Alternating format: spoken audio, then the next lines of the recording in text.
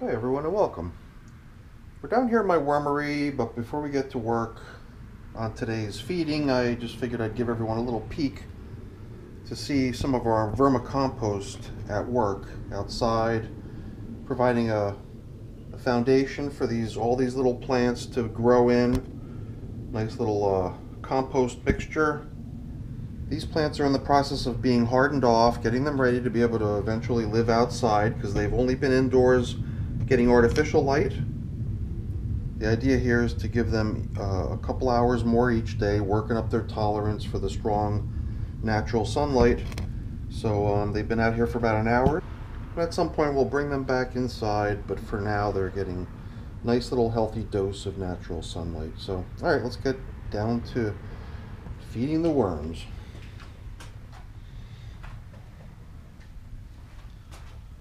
Yeah, you can tell I've already got a little bit of a head start going on here. I was down here earlier and I didn't even intend to film this feeding, but I did end up back up at the computer questioning what happened here most previously, and I just couldn't remember, so I had to not only check my log, I also reviewed a little bit of the video just to remind me how things went here last time.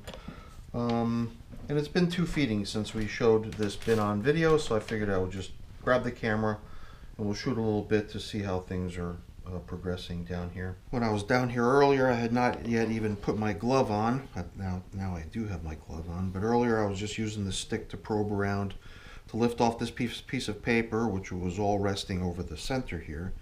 So I used the stick just to move the paper aside and just to jostle the top maybe ½ inch of the material around a little bit to get a sense of what's happening. And there's a bunch of worms right beneath the surface, but I didn't go much further than just a little tiny bit to get a peek.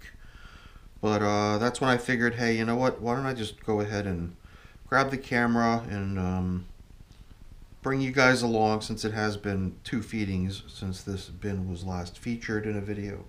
And not only was this bin featured in a video 2 feedings ago, its history was actually featured in a different video. It was actually featured in a video where I was building the next following bin that came after this one, and I had simply documented the intervals of different activities of this bin so as to mimic them, because I was really liking the results I was getting in this bin.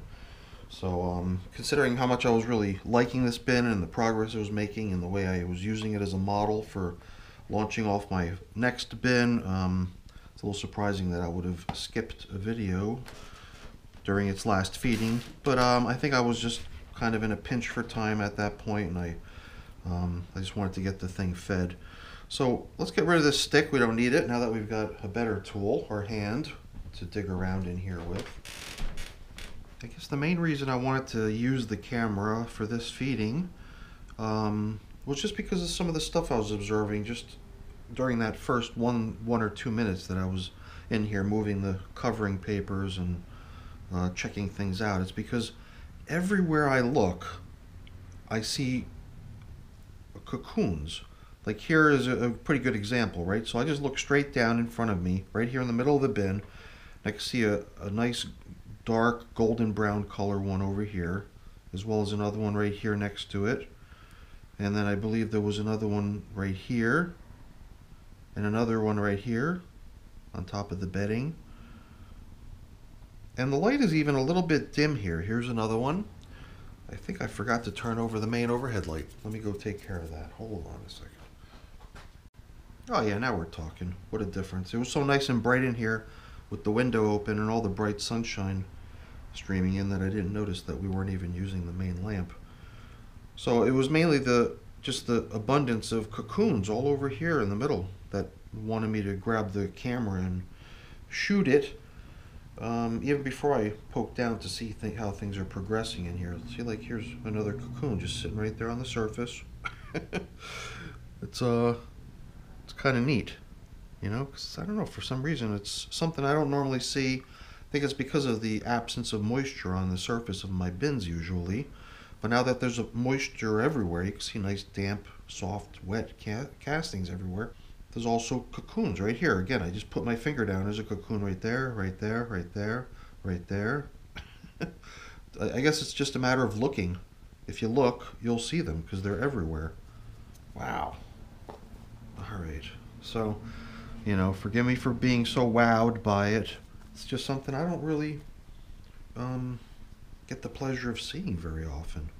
But I think that's going to change now that I'm using plastic to cover up my bins. The plastic is really just nothing fancy. A lot of people use bubble wrap, but in my case, it's a simple plastic shopping bag. Right now I got the dirty side of it folded in, and that'll just go right back down. And it seems to be creating an environment the worms are enjoying very much. So I think we're going to stick to feeding down the middle because that's where we fed last time. And this paper was really down the middle, indicating that it was the spot where we had last fed.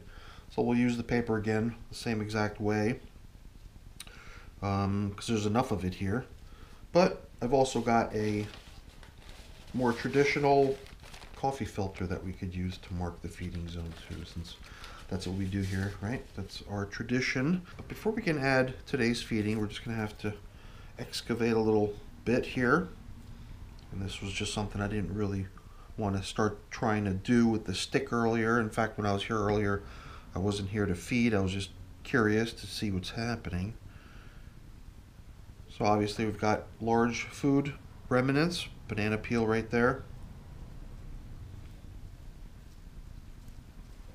And I guess this is a 7-day interval now since the last feeding. I believe the last couple feedings were 10 days between each feeding. Yeah, here it is. I actually did update this. It only went up to here, to the second feeding, but these third feeding that was skipped, and now today's fourth feeding at day 37 of age. So a bin that's just a little bit over a month old looking this far along. It's amazing, and it's attestable, I guess, to the fact that there were just so many worms added to this bin. And I'm not kidding when I tell you that this this was launched off with a huge number of worms. I could put a link to it up here in the corner for you of when this bin was originally introduced with the big mass of worms. But then what came later was a second introduction of even more worms, and a large amount, if I do say so. That's for certain. So here we've got ourselves a pretty good gap opened up here to throw our next feeding into. I look everywhere I look. Here's like a banana stem, right? Another piece of banana. We'll put it over here with the other stem. But everything else you see in here is mostly bedding, I think. Well, now I dig down a little bit deeper. Now it's just a layer of worms. So I guess that's really where they are. There's this lowest layer of just mush, and that's where all the worms are hanging out at the very bottom. So we'll let them remain a little bit isolated from the feeding that we're going to add now. We'll just keep this goop on top of them.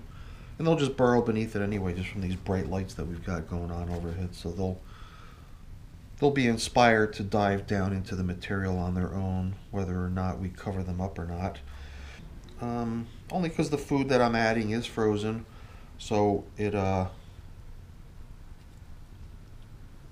could be a little bit of a shock if we just chucked in a bunch of frozen food right onto the backs of these little guys hanging out over here.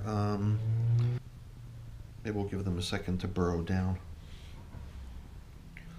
Maybe we could sprinkle a little bit of bedding on top of these little guys before we add the food. Because in a way you really can't go wrong with adding some bedding. I'm kind of glad that I came back in here to check this bin after only 7 days, because usually we've been waiting 10 days in between feedings, but it's only been 7 days, and at this point these couple of scraps of banana were the only things that I could find recognizable in here. Everything else is just scraps of cardboard and bedding. Everything that was food, I think, is for the most part been consumed. So I think this feeding is actually coming right in the nick of time.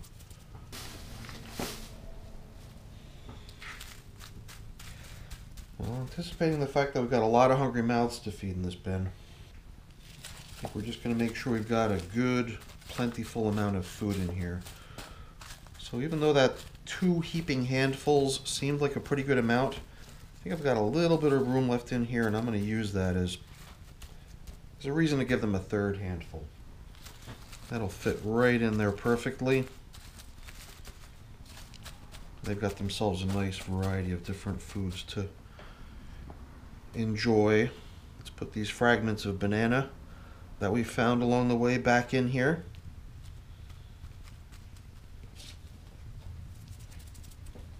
And I've got some grit here, pulverized eggshell. Oh, I went through that container pretty quickly. Good thing I've got another one on standby. And we'll top off our feeding with some coffee. Coffee is just one of those things that's pretty much in every one of my worm feedings because, oops, because there's always some used coffee around. And now there's some even used coffee on my table. So, whatever. I'll get over there to clean that up later. Let's get these little guys finished off because we're done here.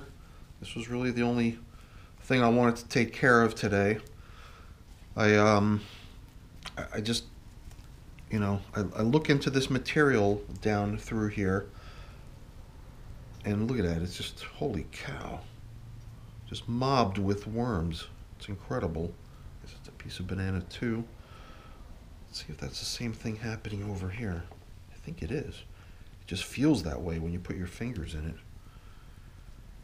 Yeah. And I was really just wanting to demonstrate that, you know, other than some of the little itsy bitsy scraps of the bedding that was in here, mainly the stems of all the leaves remains, but hardly anything else. Just castings and worms. Holy cow. And it was because of that, you know, a 37-day-old bin usually doesn't look like this out on the outer edges, especially when the feedings have been going down the middle. So it was like, how could this bin be so far along so quickly? And it's because it's got just so many worms in it. It's incredible. And that was kind of my gut feeling, was like waiting 10 days to feed this bin again just does not seem soon enough. So I better step up the feedings on this bin. All right, wow. Okay, I assume that that's the same thing if we were to poke down into this side too. Just, you know, the huge mob of worms that were loaded into this bin have just spread out all over and pretty much decimated the food that was given to them. I'm wondering if we might benefit from just using what remains in this box as kind of like a cover bedding. Even though there's really pretty much nothing left in this poor little box. Oh well. I thought that some bedding across the top might benefit this bin. They'll probably just gobble it right up within a day or two. Well, I'll go outside and I'll get some more of this to refill my box. And maybe give them a little bit more later. So, but that could wait. We're pretty much done here as far as the feeding is concerned and the check-in. But I would definitely give this bin high marks. I mean, really high marks because of the way it looks. The material's so perfect. The moisture level seems just right. I mean, I found little scraps of food, so it's not like they were starving. There were banana scraps there still, but I'm glad that I, you know, had a chance to reinforce that feeding that was really running pretty low at this point after 7 days. So I think just a note to self on this bin, and I guess the other bin that was launched with a huge number of worms was that waiting 10 days between the feedings at this point in these bins might be waiting too long. I have to make sure I keep up with their appetite.